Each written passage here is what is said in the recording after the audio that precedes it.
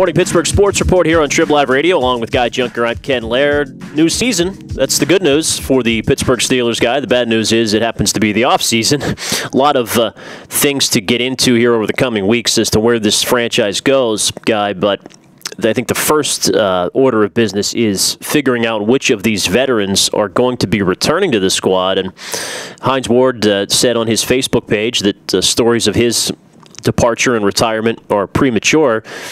Aaron Smith said last week he'd like to stick around and perhaps give it another go. He's going to think about it for a little while. It seems to me there are some veteran players who even some fans think might be ready to head off into the sunset who are not quite ready to go yet. How do you see this playing out as we go forward here in the next couple months? Well, if Aaron Smith and Hines Ward want to stay, they're going to have to play for a very small salary. That's the first issue here. They're way over the salary cap for next year. Actually, I think the first issue is medical. Even at yesterday's press conference, 3 guys who got hurt Sunday are being evaluated on whether they're going to need surgery. None of them are young. You got to wait and see how they rebound. You know, a guy like Casey Hampton, pardon me, 400 pounds, trying to rehab a knee operation if he has to have an operation. I mean, is he going to be able to do that? He's probably not going to be able to put the kind of work in that a different type of player, a different type of body structure is going to be able to do. So medically, you got to see who's healthy. I think these veterans that want to hang on, you got to evaluate whether they can still contribute somewhat, but it's going to have to be at a lesser cost. You got to start investing your money in the future. This is the non-fun part of running a football team. You got to take emotions aside, past wars won aside, and start looking ahead and who can help you win in the future. Yeah, and for guys like Ferrier and even Max Starks, well, Ferrier's under contract, Starks will not be, but this will not be a quick process. I imagine you'll go through the draft, they'll see who falls to them, who they take, what free agents are available, and then they'll come back and sort of evaluate, and it might not be till June where we figure out what the franchise need is for some of these players.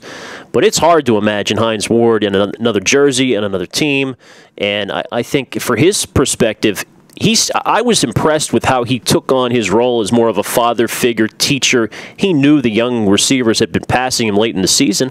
I think he's still got a place on this team as a fifth guy. I think he would take a pay cut to come back for another year. Yeah, I think he could still contribute, and I think you're right. I think he did handle it pretty well. Jericho Cotchery is maybe a key cog in there. If he leaves, Hines then becomes more valuable, I think.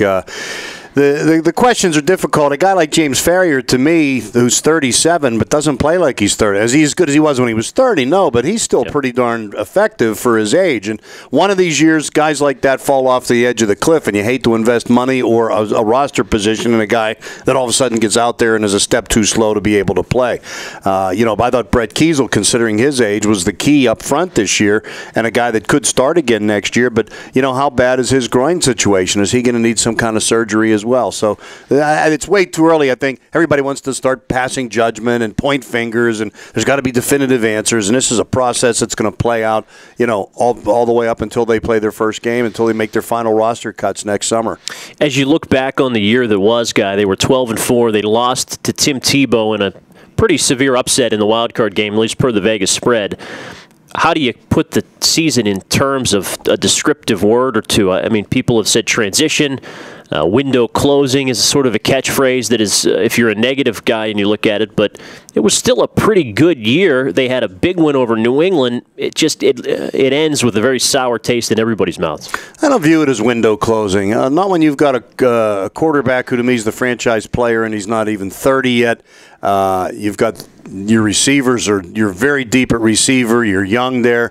I'll see what happens to Richard Mendenhall, but running back's not an issue.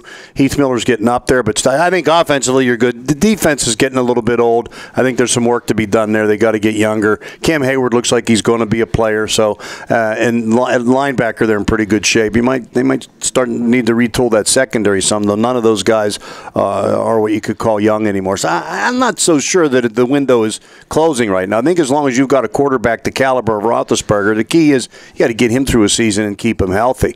So I don't think the window is closing. As far as this season, though, it's kind of a ho-hum to me. 12-4 sounds great, and most organizations would love to have it. Their schedule was weak. What signature wins did they have? What games did you sit there and say, that was a great game? It just kind of, to me, the season to me was kind of a bore. The New England game was a big win. That was it. You know, Baltimore started it off by trouncing them, and there were very few games that, to me, were signature games. To me, it's kind of a wash. And when you end that by losing and getting upset by a team you were favored to beat by more than a touchdown, yeah, I do not consider it a tremendously successful season. At least we're not in Cleveland. That's always the bright side to any Pittsburgh sports story, but you're right, the standards here are a bit different. Ken and Guy, weekdays 10 to noon on Trib Live Radio. Check us out at triblive.com, and we kick things off every morning with the Pittsburgh Sports Report.